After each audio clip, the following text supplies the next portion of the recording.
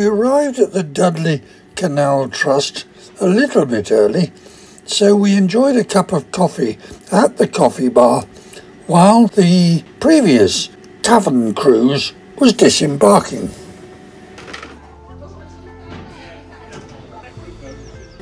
But we were soon on our way. Ted, look at that. Hey, never looks like it's going to fit from up there. Never looks like it's going to fit. They put all the white paint on to make sure I got the right one. Yeah. So yeah, welcome to the Dudley Tunnel. You know why they call it the Dudley Tunnel? Well, it's in Dudley. Well, it's a tunnel and it's in Dudley. Yeah. This man is so entertaining that I'm going to leave the vast majority of the commentating of this cruise to him. The full length of the tunnel wasn't built until 1779. Yeah, flooded mine. I'll let you guess why they call it flooded mine. Yeah, you have to fill the whole lot in. Yeah. The tunnel in front of us is the one that hopefully will come out of it without it lost. That's still a little bit of water running out of it there. Yeah.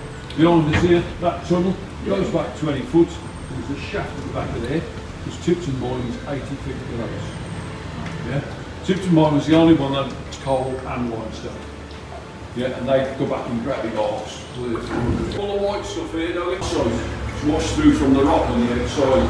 This is why you have carbon in your washing machines. Yeah. And also up there, there's some little stalactites. They're unusual, they're actually straw. The water runs down the centre. Now the method of digging the tunnels, they marked a line on the surface and there's some shafts down. Hang two plumb bobs into the bottom of that shaft, and that was how they told them at the bottom which way to dig. And then they dug away from each other to join them all together. Yeah? So there's no laser technology, so there's a few kinks in it. It comes as something of a surprise when the tunnel is converted into a lecture theatre. No one knows for certain quite how or why it happened, but around 2 million years ago, in a warm shadowed pool, a tiny single-celled creature developed. Vast caverns, which became an attraction to the site. We get psychedelic lights, accompanied by psychedelic music. I reckon the acoustics are really good. As you can see, we've still taken down all the decorations for the Alice in Wonderland thing. These there used to be loads of kids and folks coming down here, exploring them. And there was a couple of lads doing potholing. And one of them thought, right, it'd be great if everybody got together. And he left a message in a bottle, basically saying, if you're interested in these mines and tunnels as I am, let's all meet up the gypsy. Those explosions you heard will be explained in a few minutes' time. Gypsy's tent at Wednesday at 6 o'clock. And that was the start of Dudley Canal and Tunnel Trust. This was the first expansion on the canals in 120 years. A little bit of daylight. We call it the well, we didn't want to drink the water. So this is Hurst Cavern. This is the last working cavern on this side of the mines. 1924 this was last used. You knock the iron bar in the rock and you twist it. No power tools, no airlines or nothing. Yeah? Twist the iron bar, get it in as far as you can. Put in the cheapest gunpowder you can buy. Put a homemade fuse on the end of that. Yeah, then all these men climb out the cabin. They take a broom and get the snap and climb out the cabin and leave in here the youngest child they could find. So pre-1840 that would have been a 9-year-old boy. You got a 9-year-old boy with a candle, cheap gunpowder and homemade fuses. And what else can go wrong, eh? Well, limestone changes its density within feet, so you never knew how much was actually going to come on down on the floor. But on top of that, the little one stayed in the cavern. Because if the fuse went out, he'd got to run out and relight it. So, now they weren't picking on him. These guys had got 10 years of line dust in the lungs. They couldn't run anywhere. They couldn't breathe. He was small, he was nimble, he could hide under a trolley. Yeah, it was really dangerous. 1 in 7 of those kids were killed. Yeah. The main reason the life expectancy was only 27 was the child mortality. He was small, he was nimble, he could hide under a trolley, yeah? And he could run out, he could nip out and relight the fuse. Blindness was a major issue because of lion, yeah? So not a pleasant place to work, and then at 9 you're left in here on your own. Let's see if he survives this one, eh? Yeah, one of our other skippers said that looks like school custard. Oh, right above your head now. Yeah. I think it looks like the Caverns advert myself. Oh, blimey. But it is quite... That's really done well. Yeah, well that's why we call it the Eiffel Tower, because if you've got a full boat, at least half of them get an Eiffel. Okay, the light's going to go on now so you can have a look round. There you go, above your head, looks solid rock, no need to support that. This brickwork on the walls, this is 30s, 40s, protecting older stuff behind. But as we go back, look at this arch over the top of your head now. We're back into the 1700s now. In this period of history, everybody worked. So Dad's down the mines, he's got the 9-year-old boys with him, and he's got the girls from the age of about 12 until they had the first child.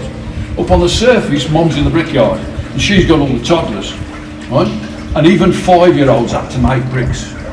So when they were surveying this arch, they found little toddlers' fingerprints and little drawings and hearts that the kids had done and sent down to Dad. So originally the canal came in behind us and bared off to the left and went down there behind those two boats. That was the original way into Dark Cavern and Little Tess. So all this was dug out over the top of a working canal in the late 1850s. 1750s, sorry, yeah? Right? Then 1780 something like that, yeah? Dug all this out over the top of a working canal and rebuilt a lot. And they tapered all them arches down to the existing arches and joined it all together. I think it's incredible. The two boats down there, two of our working boats. The little one, they call that one the Flying Scotsman. They stop that with yeah. But it's legging game, two of you at the age of 14 on an empty boat, lying on a plank in the middle, with your feet up there, roll your hips on and run down the walls. Yeah. And you'd be running. You'd have 3.5 hours to do 1.9 mile. That's not too bad, you think. But you've got to be fast enough to drift through the wide bits where you can't reach just the sides. Yeah. Because if you're stopped and then, you've either got to get in and push, yeah? Right? So they'll be hurtling down here. Once they got momentum, yeah, once you get momentum. And then, of course, at the end, they've got to run all the way up over the top of the town centre to go to the other end to do it again, because they're on 6 12-hour shifts. Right?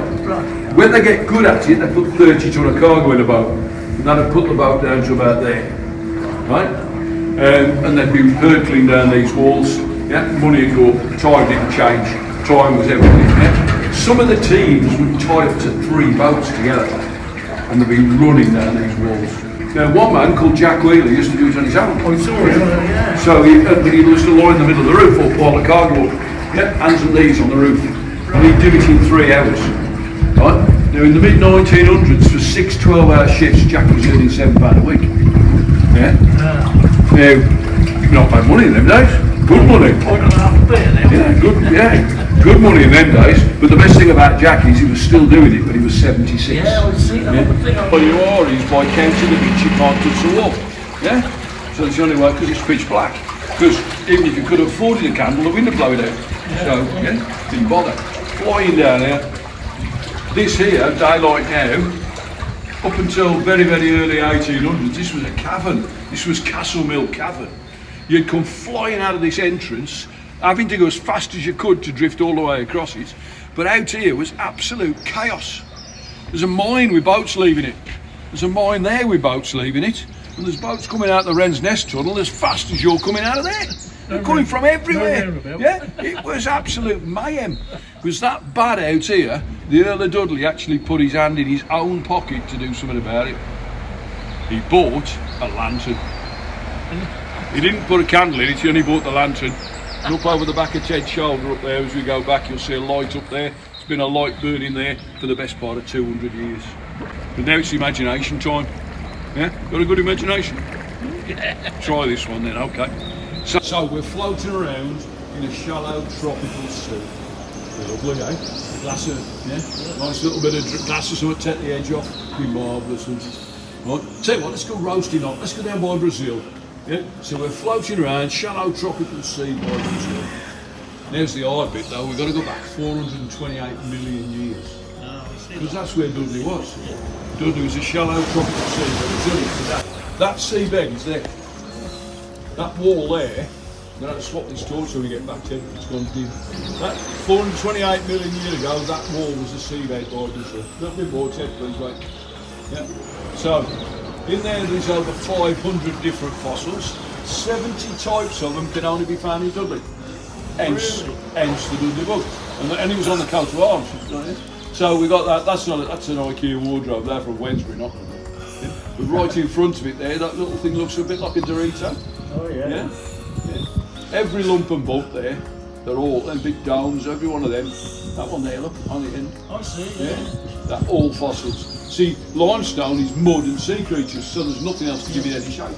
Yeah? There's a blasting hole there. There's another blasting hole. The black line here, that's the coral reef. Go on with it. And as we go back, one of the other spots. There's tracks coming out of each mine. Kids have been pushing carts weighing about a ton, tip them in the boats. But you can't tip that much weight in the middle of a wooden boat, breaking. So behind us there's two bricks of arches there, one on each side, yeah, and a big arch there, meant they could shuffle the boat. Couple loads at the front, couple at the back. There'd have been a 13-year-old inside of that. Yeah, moving around. That's it, yeah. Now as we come back in here, I look at these square holes in the wall. 1850s company records show 41,700 boats in this trust. So we are a trust, we're totally separate from the museum. We were actually here 15 years before the museum was even built. Good, so it's been a pleasure taking you around, folks. Thanks for coming and seeing us today. Enjoy the rest of your day. You've done a good job. Thank you. You do what I can.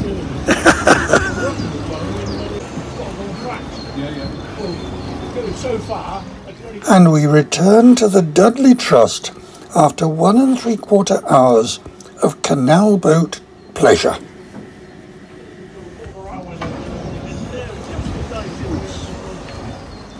you know what it's like.